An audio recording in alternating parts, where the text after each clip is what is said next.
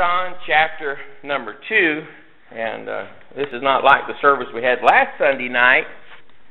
There'll be no refreshments at the end of the service, but we're sure glad that you're here. And we need church. We need more church, not less. And I know the temptation in your flesh sometimes is, let's just stay home and rest. And you have to learn to say to your flesh, no, you cannot have your way. And if I understand right, the older you get, that doesn't change.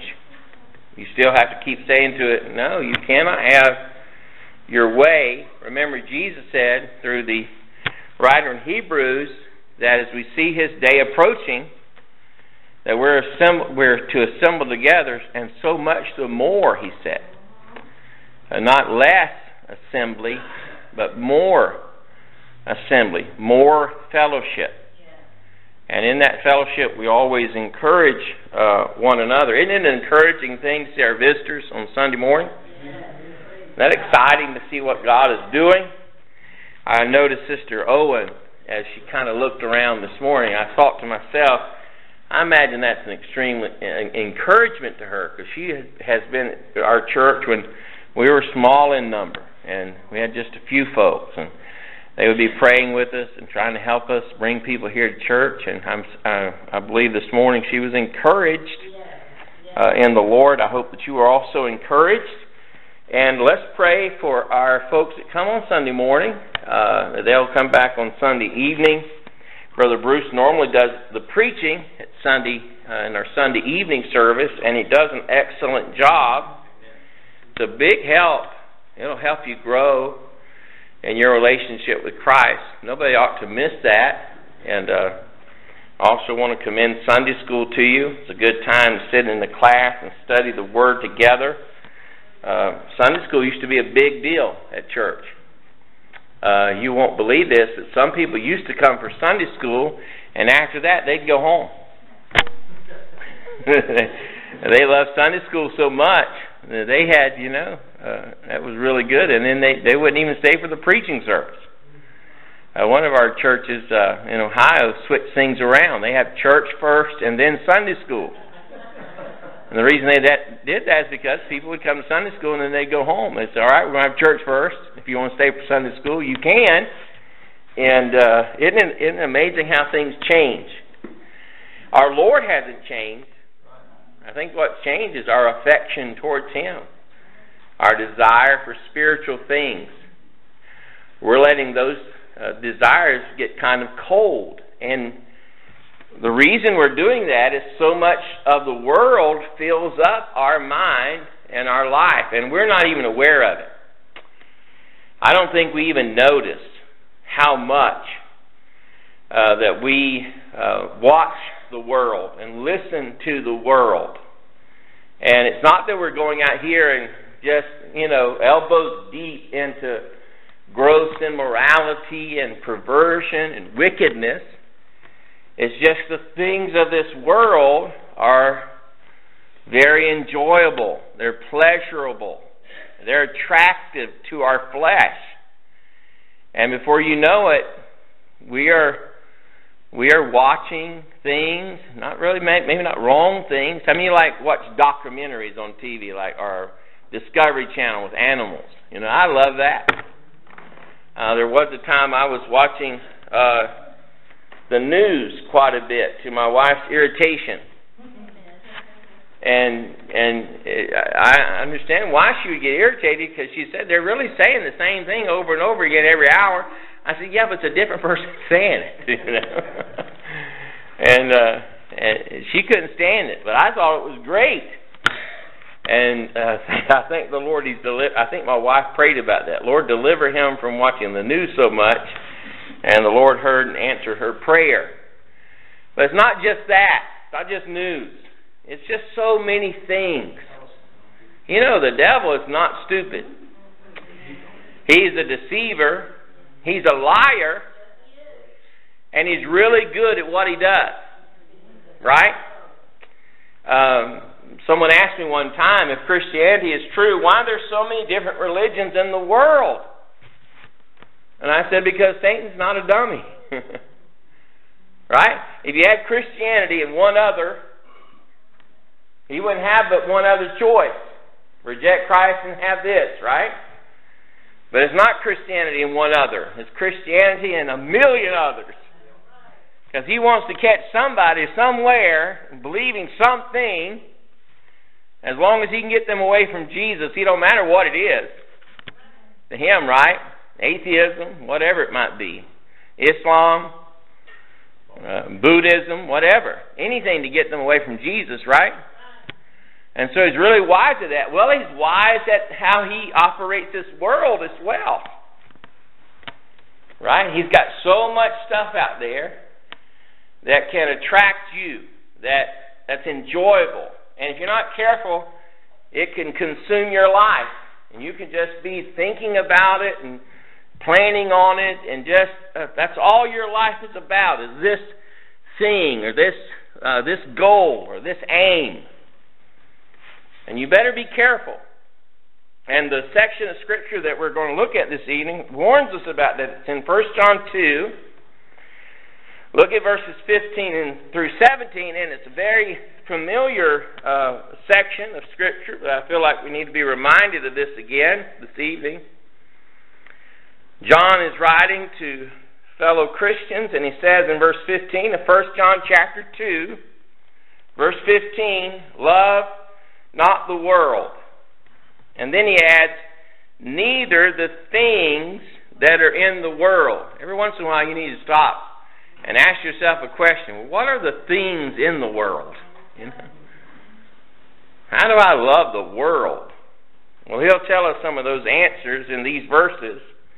If any man love the world, he continues in verse 15, notice the love of the Father is not in him. For all that is in the world, the lust of the flesh and the lust of the eyes and the pride of life is not of the Father, but is of the world. And then he adds verse 17, and the world passes away.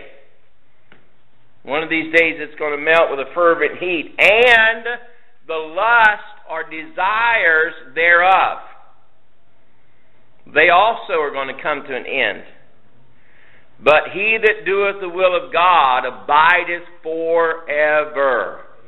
He that doeth the will of God abideth forever. Amen? And what a great truth. Join me as we have a word of prayer. Father, we need you.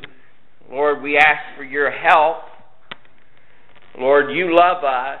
You loved us so much, you gave your only dear Son, Jesus, to die on a cross and pay a debt that we owed. And Father, we thank you. And we pray for help. Lord, we don't really see the world like you see it.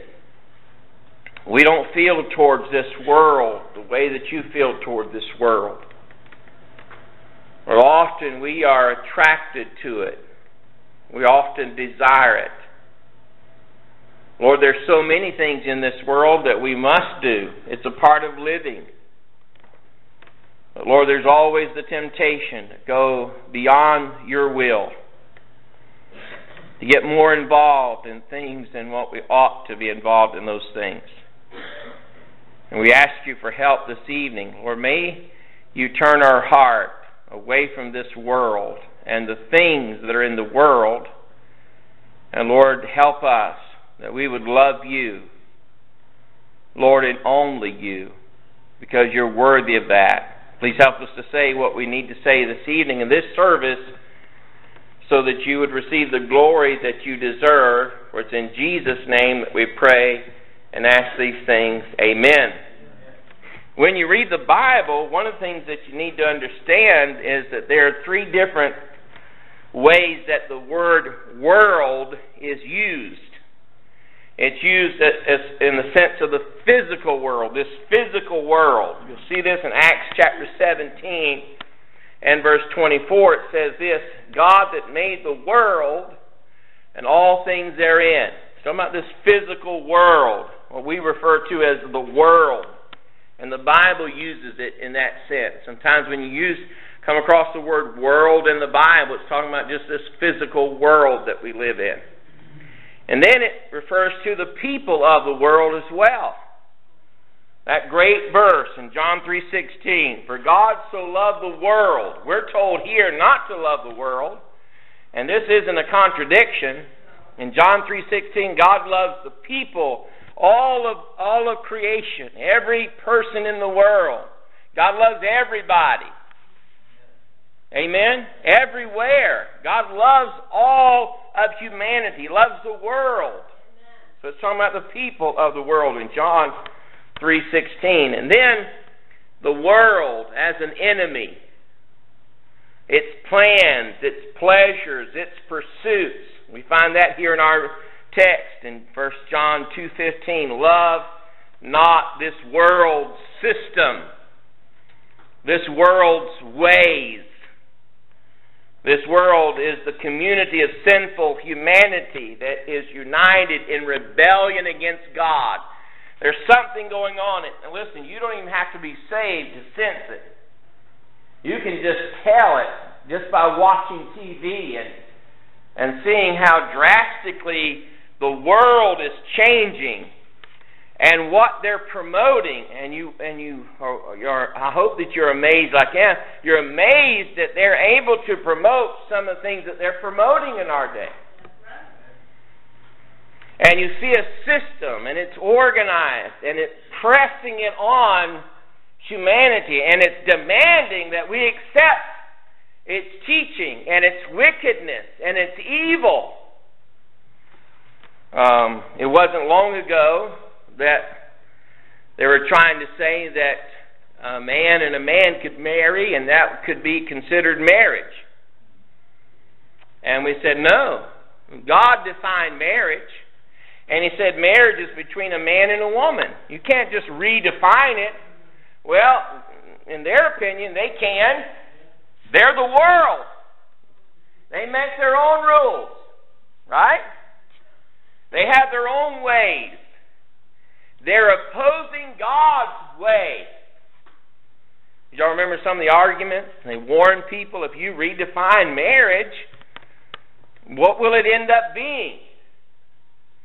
And we said, will you be able to marry animals? And we were mocked for saying that. You just changed the definition of marriage, but you know what? People are marrying animals now.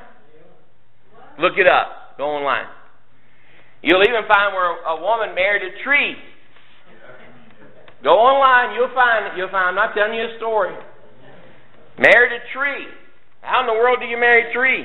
How did the tree say I do? When did it give the ring? I mean,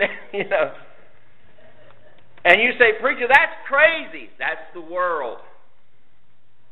And now they're pushing these transgender issues.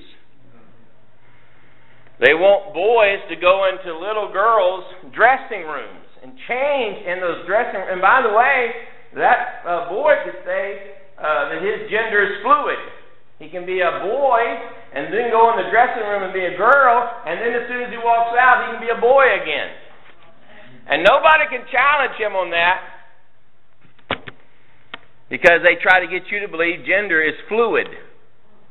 Is that right or not? And more vile and more wicked than homosexuality and these men dressing like women and women dressing like men is now they're having children that are being mutilated for these reasons. 4 and 5 and 6-year-olds are having surgeries that are permanent, life-transforming surgeries, are taking pills that affect them for the rest of their life. A few years ago, we would have said that's child abuse. Right? And in my opinion, it's still child abuse. I think any doctor that would perform a surgery on somebody less than 18 years old in those areas should be arrested and thrown in jail. Amen. That's wrong. That's immoral. That's wicked. I mean, we won't even let somebody drink alcohol until they get to 21, and yet we're letting 5-year-olds tell us that they're either a boy or a girl. How many of you ever had a child think that he was a donkey or a horse for a while? I mean, their imagination's wild. Are you going to put a saddle on their back? No, you can say, okay, we got to help him understand he's not that.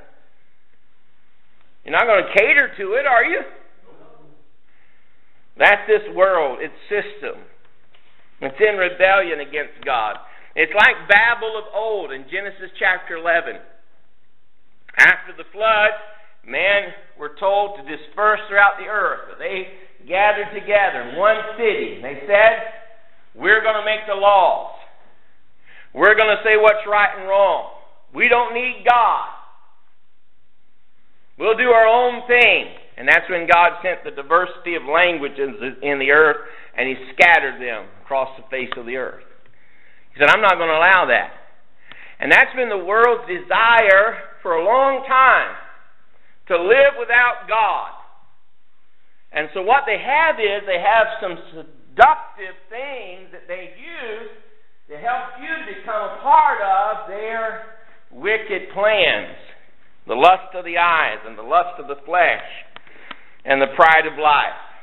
Listen to the world's heart in Psalm chapter 2, verses 2 and 3.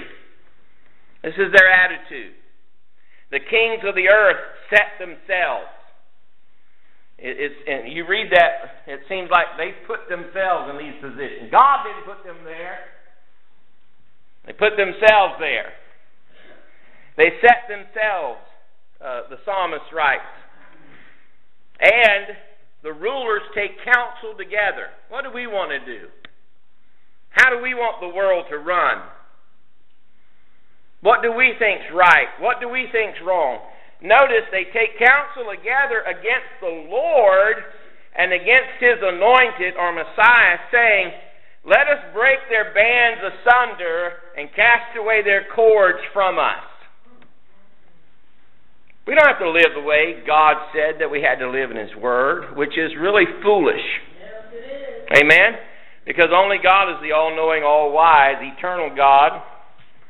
Paul wrote about this in Ephesians chapter 2, verses 2 and 3 says, where in times past, even those of us who are saved now, a part of Christ and a part of His church, we all lived in the world before, right? We were part of that.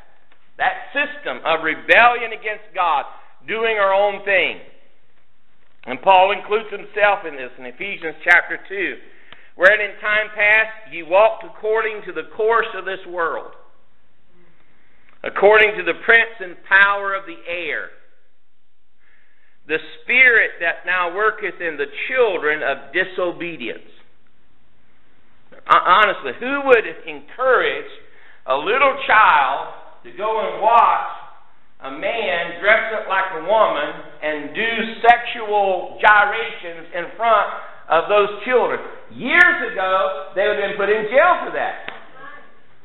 Have y'all seen that? They're taking their kids to bars, and they're letting these men dressed like women dance in very vulgar ways, and even getting the kids to put dollar bills in their waistbands. Now, how come nobody's arrested for that? Right? They got video evidence of it, brother. And yet the world, they're looking at that and they're applauding that.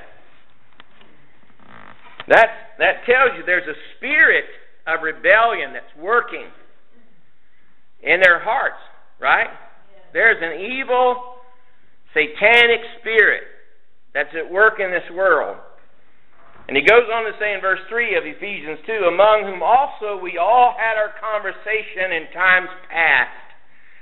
We all lived this way. That's how we conducted ourselves, in the lust of our flesh. And then he adds, fulfilling the desires of the flesh and of the mind, and were by nature the children of wrath, even as others. So notice what the world wants. What is it that they want? Go back to 1 John 2:15. They want your love. That's what the world wants. It wants your love. So So John says, love not the world. And that's what the world wants. It wants your affection. It wants your praise. It wants your approval. It wants you to accept it, to embrace it. That's what the world wants. Notice in verse 15 it says, if any man love the world. So that means there's some people that are attracted to it at least, right? Because he says, if any man love the world, there's some people out there, and Paul said we all used to love it, right? There's a time before we met Christ, we all enjoyed the things of this world, and we lived for this world. Then we met Christ, and He delivered us from that. And now John's writing and says, don't you love the world. Don't you fall in love with this current evil world. If any man love the world, clearly indicates that some do. At times, we know ourselves that the world even today catches our eye. Right? I mean, there's always a danger that you can be seduced by this world. I called on a man one time to pray at our church service, and I learned a lesson from that. Before I call on people to pray, now I usually ask them, hey, you mind if I ask you to pray at church? And so the next service he didn't come. The next service he didn't come. And I found out through his family he was really upset with me. And I said, well, why is he upset? He said, well, he's not even a Christian. I said, he said he was. Y'all said he was. So I went over to his house, and I said, look, I understand you're upset. He said, yeah. I said, well, you said you were a Christian. Your mom said you were. He said, no, I've never been saved. So I took the Bible and showed him how he could trust Christ to be saved. And there in his home, he bowed his head and trusted Christ. He started coming to church, and he was doing so well. We had a revival meeting with Brother Dale Burton. And during that revival, he came and hit the altar, hit the altar, hit the altar. He's given up sin. I thought, man, this guy's going to really grow and serve the Lord.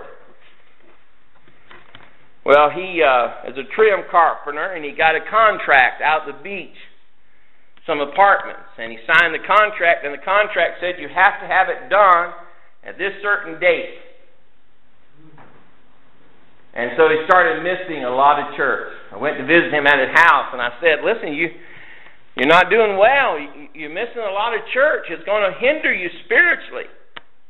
He said, yeah, but preacher, I've got this contract, and I have got to get this finished. If I don't get it finished, I'm going to be penalized. I said, listen, you already signed the previous contract. You already signed on the dotted line to Jesus, and you said, I'm going to be faithful to church.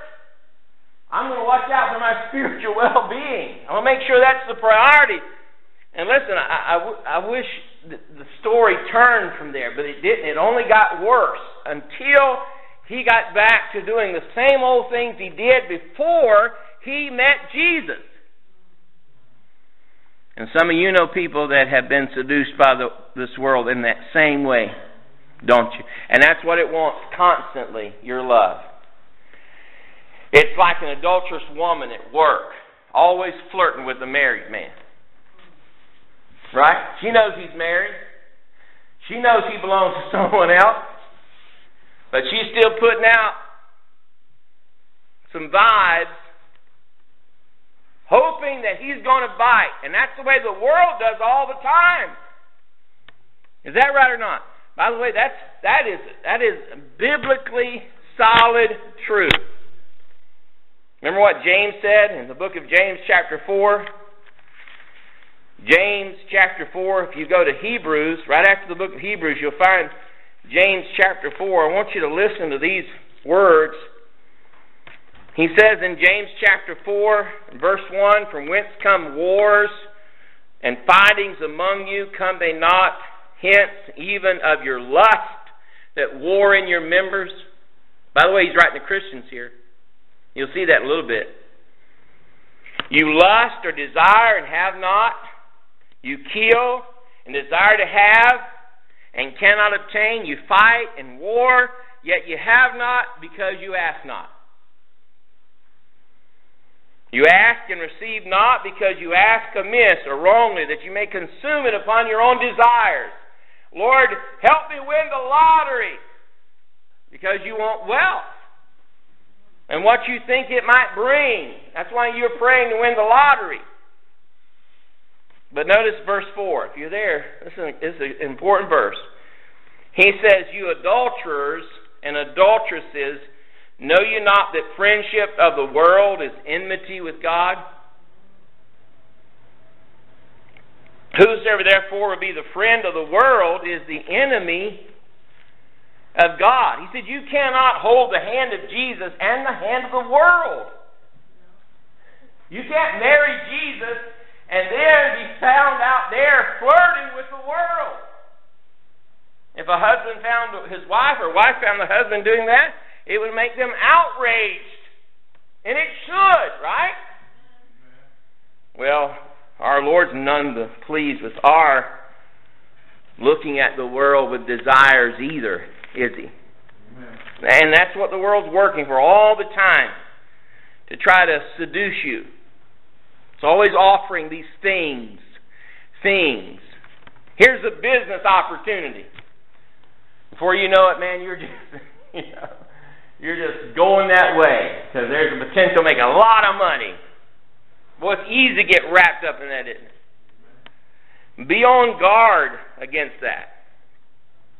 In 2 Timothy chapter 4, we're told about a fellow worker with the Apostle Paul. Could you imagine living back in Paul's day and going on missionary journeys with him and listening to preaching and telling others about Jesus? And Demas was a co-worker. He was a missionary, a co-missionary with the Apostle Paul. And he's mentioned 3 times in the New Testament. He's mentioned as a co-worker, and then he's just mentioned Demas. And then the last time he's mentioned in 2 Timothy chapter 4 and verse 10, and the Bible says this, for Demas hath forsaken me, having loved this present world. He said Demas didn't help me no more. We're not told what got a hold of Demas' heart. We're not told what turned him away from the mission field. We're not told what seduced him to love the world. We're just told that he fell in love with the world. It may have been cash or camels or castles. No telling what it is. But the devil has a lot of little trinkets to hold out there. Right? You better be on guard against it and make sure that's not the affection of your heart. That's not the pursuit of your life. Make sure you're doing the will of God. By the way, the will of God is not always up. The will of God is not always more. Amen? One of the most helpful sermons I heard was when Brother Johnny Pike preached about the simple Christian life. And he exhorted us in that sermon to look at life differently. Not about trying to get a bunch of stuff and have a lot of toys, but to live a simple life that's completely sold out to Christ. In other words, you don't need a bigger home. You might can go from the 3-bedroom down to a 1-bedroom. Amen? You know, people don't even think about that in our day. You might not need a car that will haul 7. Right? You may not need a car that hauls that many people. You might could buy a smaller car. And on, the choices that we could make to say, wait a minute, I'm not going to be sucked in to this world system and its ways of doing things.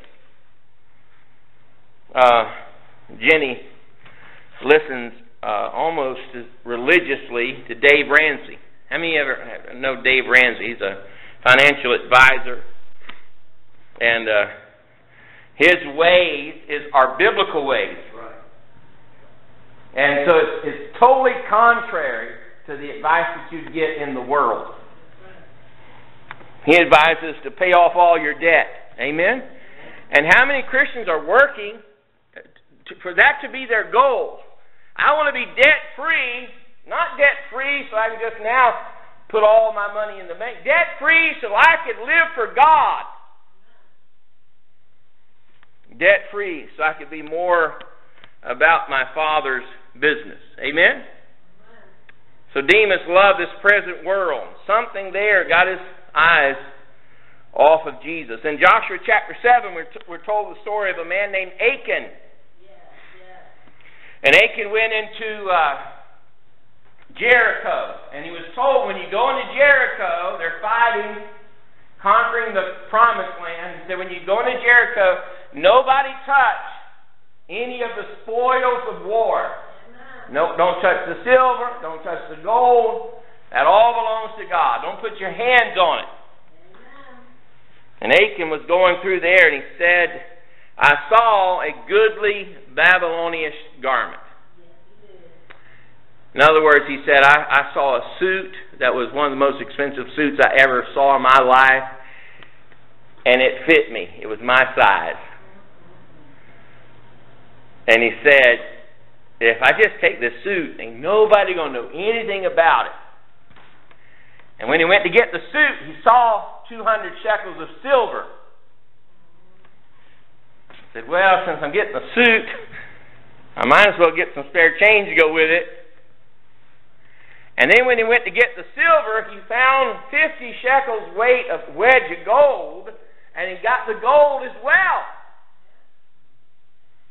You see how he's fighting, he's doing what's right, he's busy about God's work, he's obeying God. By faith they've conquered Jericho. It's going well. All of a sudden, here's a garment.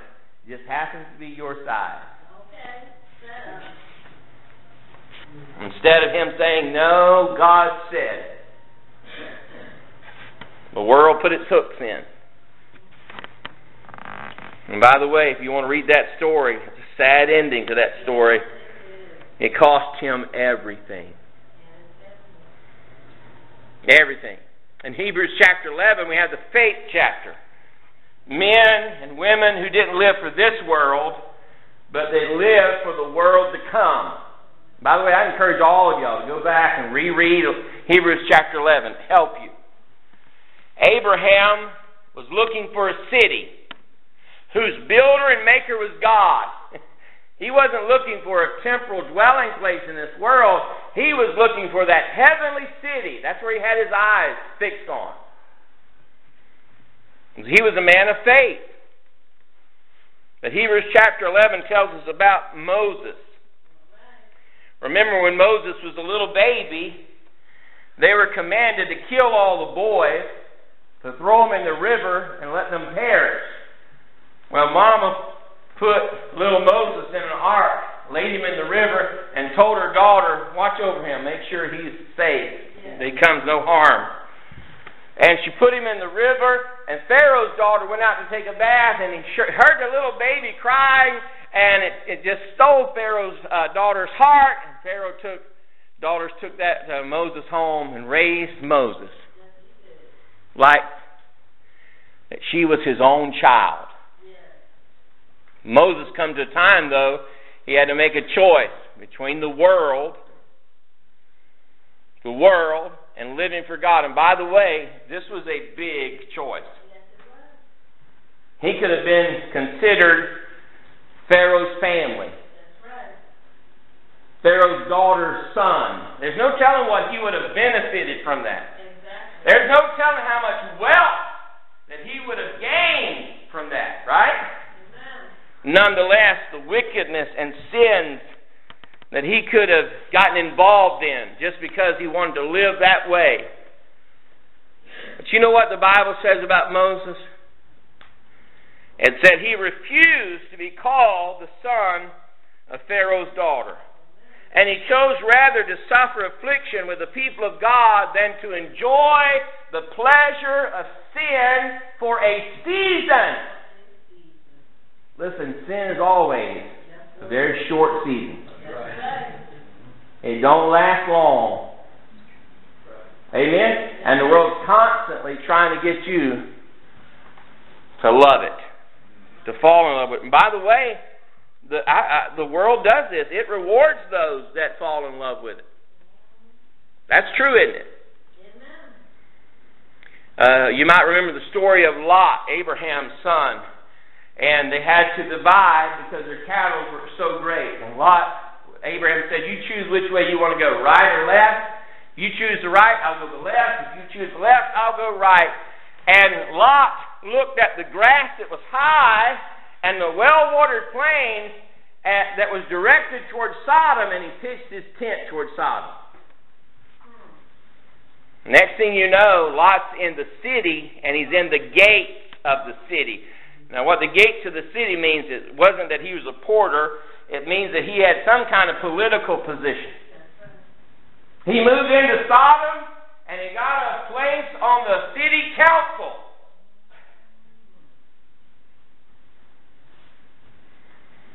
But his family was destroyed because of it. His testimony was ruined over it. Amen? Did it help him at all? No. Worst decision he ever made in his entire life. Amen? And so, John, that great lover of Christ, says, let me tell you about the world's way. He said there are three things to watch out for. And he said, and I'm going to use the word desire, because we use that word more than lust. When we use the word lust, a lot of times we think, of lusting towards the opposite sex, but it's the word desire. It's really what it's trying to get us to see. You're wanting something. You're desiring it. And John said, watch out for these three danger areas. The lust of the flesh, the desires of this old flesh, the desires of these eyes, and then he said, watch out also for the pride of life. And by the way, many have been ruined in these three areas. You want to know how powerful it is? Go all the way back to Genesis chapter 3, when Eve was being tempted by the devil, and you'll see clearly that he used the lust of the flesh, the lust of the eyes, and the pride of life to seduce her into rebelling against God. God said, don't eat of the tree of the knowledge of good and evil. Every other tree in the garden, you can eat as much as you want. Enjoy it. But that one tree, don't touch it. If you touch it, if you eat, the day you eat thereof, you're going to die. And Satan comes in and says, well, God really don't want you to have that because he knows it'll make you like God. And she looked at the tree again and she said, it is good for food. Desire of the flesh. It is pleasant to the eyes. Right? I mean, it's attractive fruit as well. And then she said, and it's going to make me wise. Brother John, you got a question, Brother John? Yes, sir. What is that? Where did evil come from? Evil? Yes. Evil came from Satan, first of all, as he rebelled against God. But then it came when men chose not to do God's will. So Satan created evil? No, Satan tempted man, and man's rebellion caused evil. Well, who created evil then? Well, evil's created when we refuse to do God's will. That's what evil is. Evil is when man refuses to do God's will. God didn't create evil, but when we rebel, that's evil. When we make that choice not to do God's will, that's evil. But then when God created us, didn't he know we were going to rebel? He knows everything, right? So he knew we were going to rebel and be evil. No, this is what God did. He made it where man could have a free choice. If God didn't give man a free choice, this is how God would have had to make us. Robots. Right? We don't have no choice whatsoever. We do this. Robot, robot, robot. And I don't know about you, but I rejoice in the fact that Brenda loves me of her own free will. Amen. I can't force her to love me. I can't make her love me. I can't threaten her into loving me. She loves me. I don't know why she loves me, but She loves me of her own free will. And I love her of my own free will. And God wants you to love Him because you choose to love Him as well, not because He forced you to. And that's why that tree is there. God gave us the freedom to choose to love Him or choose to love ourselves. And Adam and Eve chose to love themselves and not do what God said do. How can a tree be called the tree of good and evil? It's called the tree of the knowledge of good and evil. Because when man ate of that tree, he immediately learned what was good and what was evil. He had the knowledge now, not the power to do it, but he had the knowledge of good and evil. So it's not that this tree had a special fruit on it that says if you eat this you get all this kind of wisdom, but because he rebelled, he experienced something that God really didn't want him to experience. But he knew he would if he ate of that tree, and that's why he said, don't eat it. And so the choice was made, but she fell in the same trap that we all fall into. And by the way, there are many trees that are out there in life, right? And there's the lust of the flesh. These are desires that come from the internal pressure, wants of the body. By the way, we need food, and we need water, and we need rest.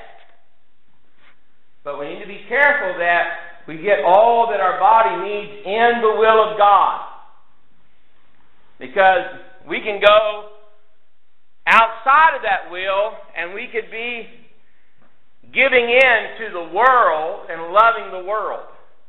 So easy to overeat or oversleep or have sex outside of marriage or other physical pleasures. Remember, Jesus promised to meet all of our needs in Matthew chapter 6. So I know what your needs are. If you'll put me first, I'll meet them. Paul said in 1 Corinthians 9, I buffet my body. Now, that's not going down to Golden Corral and getting in the buffet. He said, I beat it up. I beat my body up. And I put it under me. And I bring it into subjection. And by the way, we're called to do that with our physical bodies as well. We can't just let them. Have you experienced this when when you were little and you went to the store and you wanted Mom to buy you a candy bar and she said no? It kind of just broke your heart. But when you get older and you got the money, you can buy that candy bar if you want to. There ain't nobody tell you no but yourself. On our trips, we stopped at a Cracker Barrel. But I'm not going to tell you who it was, but one of our party, and it wasn't me or Brenda, so one of our party, instead of going to Cracker Barrel, saw a shop that sold chocolate. And he was of the male gender. So that might limit, some of you might figure out who this is. And so instead of eating a meal and vegetables, guess what he did? He went straight to the chocolate shop. Got him a box of chocolate, got him some ice cream. We come back, he's eating ice cream, got him a box of chocolate. I'm like, what is this? And he said that. He said, when I was little, he said, sometimes they say you can't. He said, now that I'm old, I'll get what I want and what I like. But that's not always the best thing to do, is it? Be careful about the flesh and its desires. They can get inflamed. They can get out of control. You've got to guard against that. That's why sometimes it's good to fast. It's good just to say to yourself, no. By way of fasting, sometimes it doesn't have to be food. It can be something else. Speaking of desires of the eye, you might want to fast from TV or YouTube or Facebook. You know how many people, have you been to a doctor's appointment lately? Anybody been to a doctor? Have you noticed everybody in there is doing this? Nobody's talking. They're all doing this. And probably most of them are on Facebook. Who posted the last thing lately. So watch out for the desires of the flesh. Watch out for the desires of the eyes. These are those desires that are external, stirred by external objects. Desire of the eyes, materialism, idolizing possessions. We all are tempted in these areas. Excessive buying. I mean, you would think that some people would get to a point and they'd say, okay, that's enough. Who is it? The lady that was in, like, was it Nicaragua or someplace that had just an ungodly number of shoes in her closet? Anybody remember that story? I mean, it was like 2,000 pair. I mean, it was just an ungodly. You'll never wear all those shoes. In the Philippines. You know, that is the lust of the eyes. I've got to have it. I've got to have it. And listen, you need to keep that in check. We're entering the Christmas season. Right? And be careful. Guard against it. Sometimes if you want something, purposely say to yourself, no, I'm attracted to this. I want that, but I'm not going to give in to that. Think about, just iPhones. How many updates can they do with on iPhones? Right? What are they on now? iPhone what? 80 or, They had iPhone and iPhone 1 and 2. What are they on now? Anybody know? 14? Is it really? I didn't know it was that much.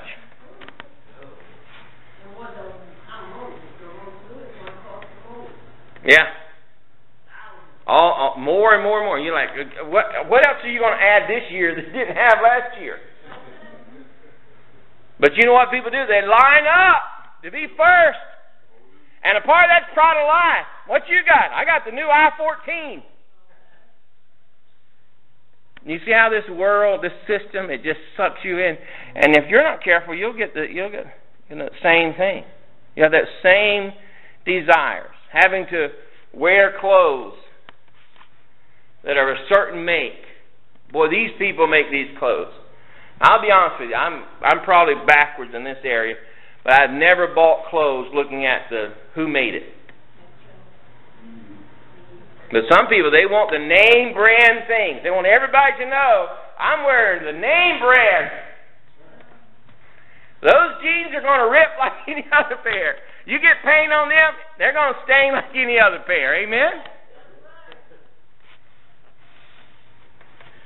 Sometimes it is wiser to buy things that last longer. I'm not saying always buy the cheapest thing out there, but you need to be careful about the desire of these eyes.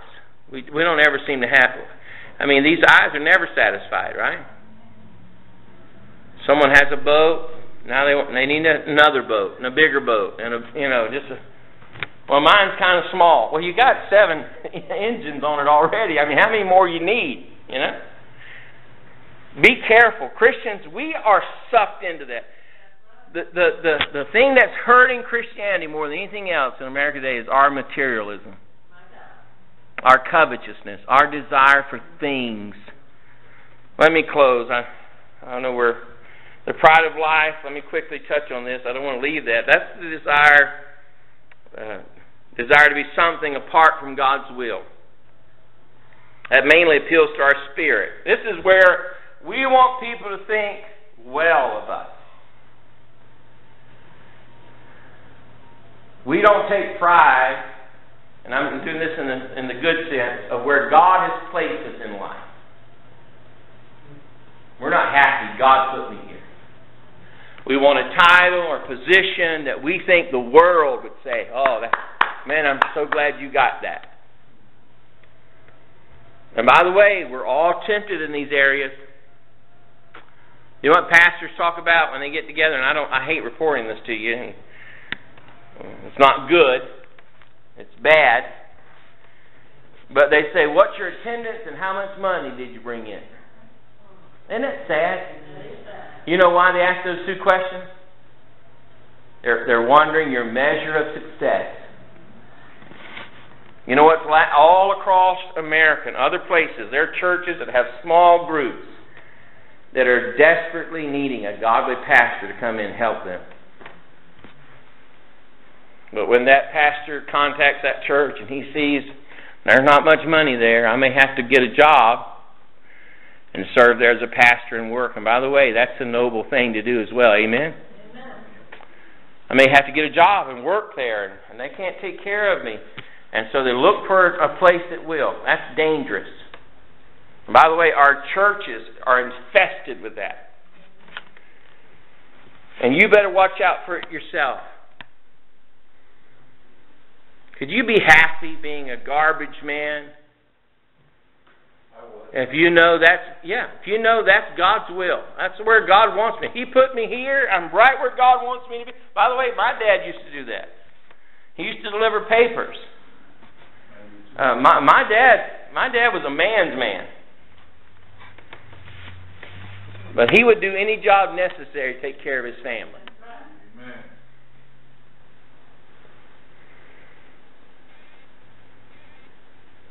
Be careful. The pride of life will lead you to try to control other people. You'll be arrogant. Ambition is not wrong as long as it's spiritual ambition. Paul said in 1 Timothy 3, if you desire the office of the bishop, you desire a good thing.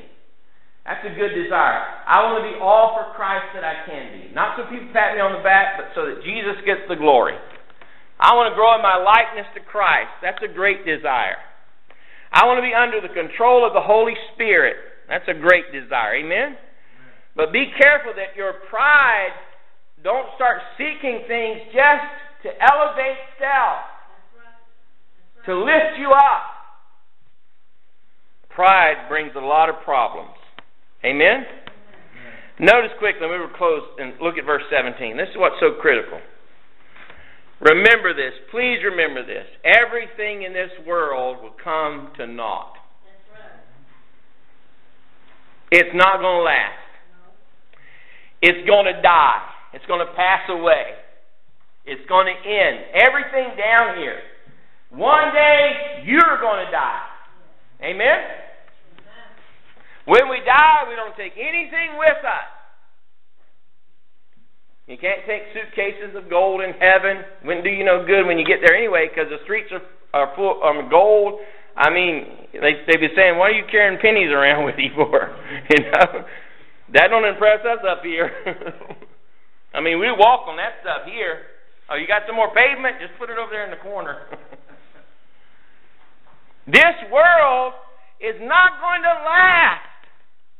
Jesus said, lay up treasures in heaven. There's a greater reason to live. There's a greater goal to live.